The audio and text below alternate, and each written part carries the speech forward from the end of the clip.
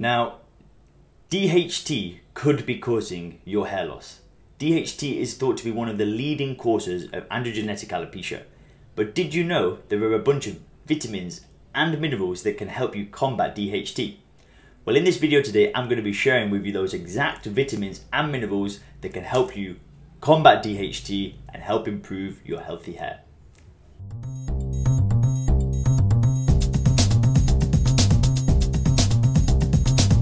And guys, before we get into the video on vitamins and minerals, if you're worried about your own hair loss, you can click the link in the description, upload a quick hair selfie, answer a few short questions, and then you'll get your free hair guard analysis. So the first vitamin that we're going to look at is niacin, or vitamin B3. Vitamin B3 is an essential human nutrient and one which can be found in high quantities in a variety of foods. Its main claim to fame is when it comes to fighting hair loss is its ability to increase blood circulation to the scalp. There are many hair loss causes, but a major factor in your hair's health is its access to a continuous blood flow. When blood flow is restricted, it can lead to brittle hair which easily breaks. This can also compound the effects of DHT, as no blood flow means there's no way for chemicals to be removed from the follicle. And did you know that men with early male pattern baldness had subcutaneous blood flow that was 2.6 times less than their healthy counterparts? All of this to say, blood flow is critical to hair health and niacin can help, and you're probably wondering how. Well, a common side effect of niacin supplements is flushing. This occurs because niacin is known to dilate the blood vessels, and this increases blood flow to the face. Niacin can even reduce the viscosity of blood so it flows more easily through your body. Other benefits of niacin supplementation include anti-inflammatory effects and increased keratin synthesis. So how can you get more niacin in your diet? We recommend foods such as avocado, sunflower seeds, green peas, liver, fish including fish oils and mushrooms. You can also take a daily niacin supplement, but it's always best to speak with your doctor before doing so.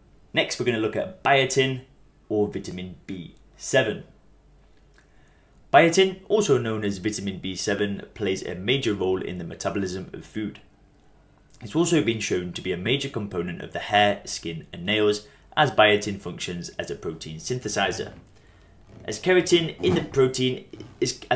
the protein found within the mentioned three structures, it makes sense that the presence of biotin is important. Are you still unsure of biotin's role in hair health? Well, let's take a look at the effects of biotin deficiency. Biotin is found in abundance in the foods we eat, and it can even be produced by healthy gut flora, And even with biotin deficiency being rare, researchers have been able to study its effects. To name just a few symptoms of biotin deficiency, they include seizures, hypertonia, ataxia, nail weakness, dermatitis, and hair loss. And to ensure that you're getting enough biotin in your diet, you want to be including foods such as beef liver, whole eggs, pink salmon, pork chops, sunflower seeds, sweet potato, and almonds. You can even find biotin in a variety of multivitamins, especially those aimed at hair, nail, and skin health. Next, we're going to look at zinc and selenium. Zinc and selenium are two trace elements that are often discussed together, and for good reason. They're often found together in many cosmetic formulations and both play a critical role in the human body. As antioxidants, zinc and selenium are vital in the fight against free radicals. They protect the skin from aging and keep many cellular processes functioning properly as a result. Interestingly, both zinc and selenium also play a role in the keratinization process.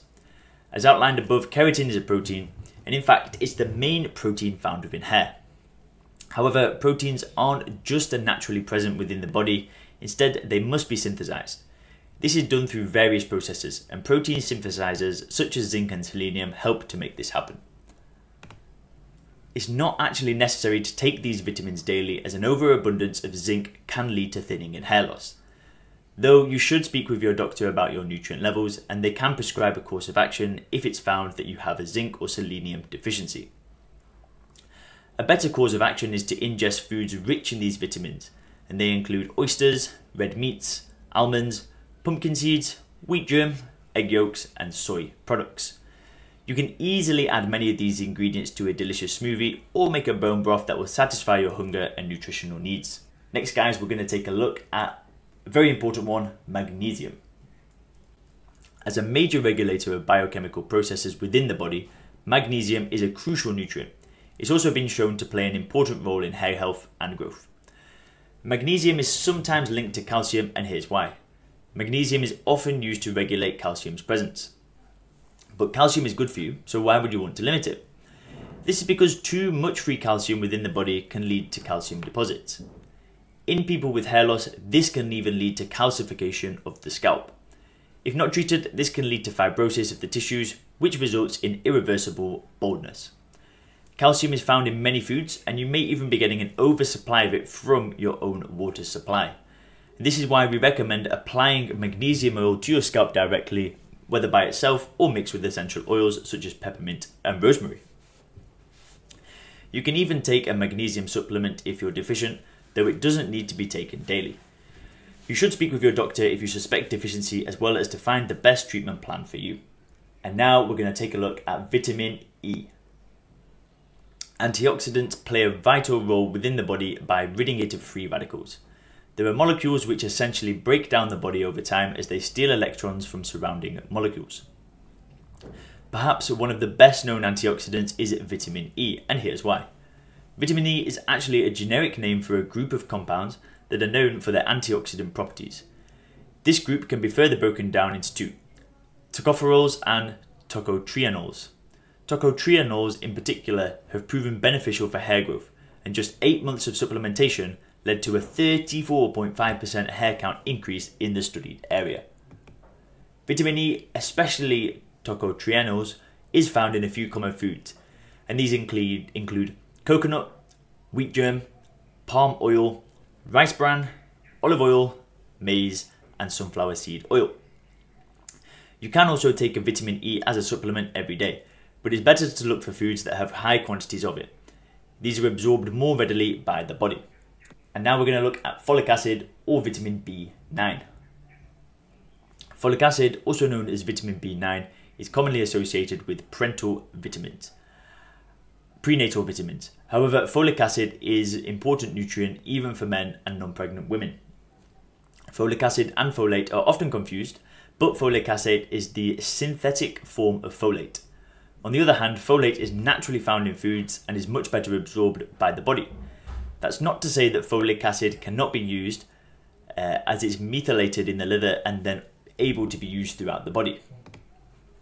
But what role does folate, and as a result folic acid, play?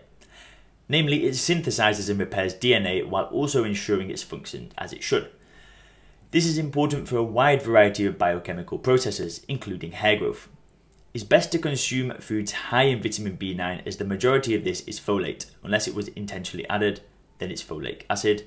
And foods that have naturally high quantities of vitamin B9 include broccoli, Brussels sprouts, liver, spinach, collard greens, turnip greens, mustard greens, romaine lettuce, asparagus, papaya, oranges, grapefruit, strawberries, raspberries, celery, beets and squash.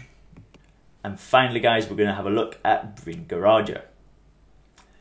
Although not strictly a vitamin or a mineral, this herb is well known in Ayurvedic medicine and has anti-aging and anti-inflammatory properties. While these properties alone can be beneficial in the treatment of hair loss, including androgenetic alopecia, it may also block DHT directly. Bhringaraaja, known by its Latin names Eclipta alba and Eclipta prostrata, is one ingredient in a commonly used Chinese medication to treat androgenetic alopecia. It's called Butop, and it's been shown to block DHT and stimulate hair follicle activity.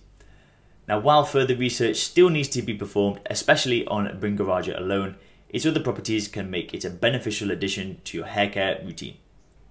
So guys, that's what we wanted to share with you today on vitamins and minerals to help you block DHT. If you are worried about your own hair loss, don't forget to click the link in the description and don't forget to hit subscribe. See you in the next video.